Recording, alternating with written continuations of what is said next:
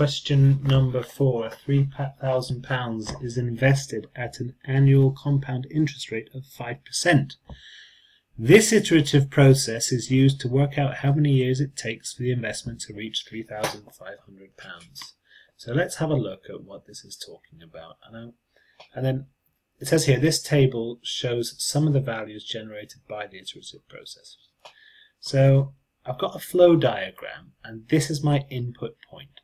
£3,000 is invested.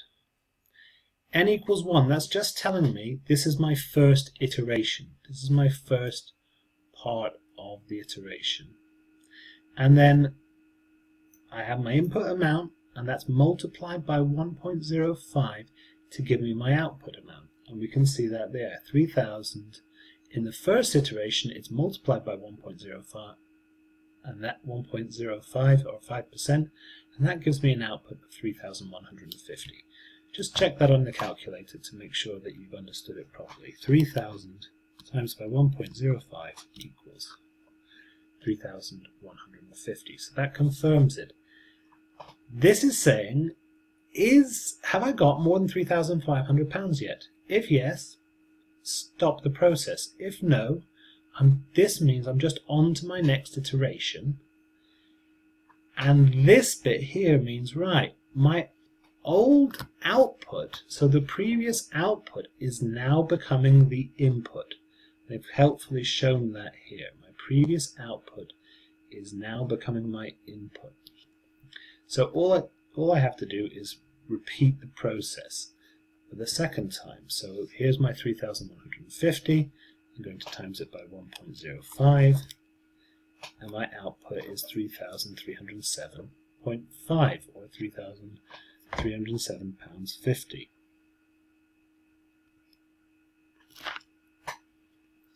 Right.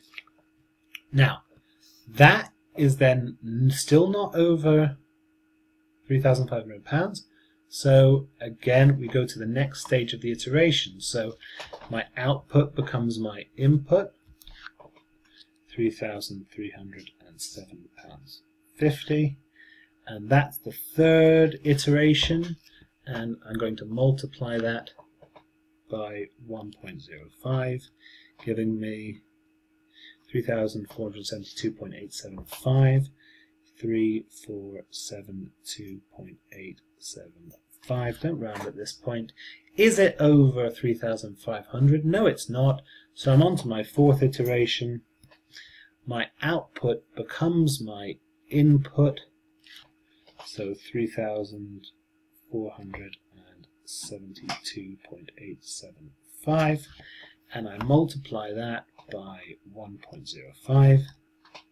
That gives me 3,646.51875, and I am now over 3,500, so that means the process stops. Round values up to 2 decimal places, it says. Oh, I didn't read that. So you could have rounded this off at 2 decimal places. Like so. This would be 8, and this would be 5, 2. So that's an error on my behalf, not fully reading the question before tackling it.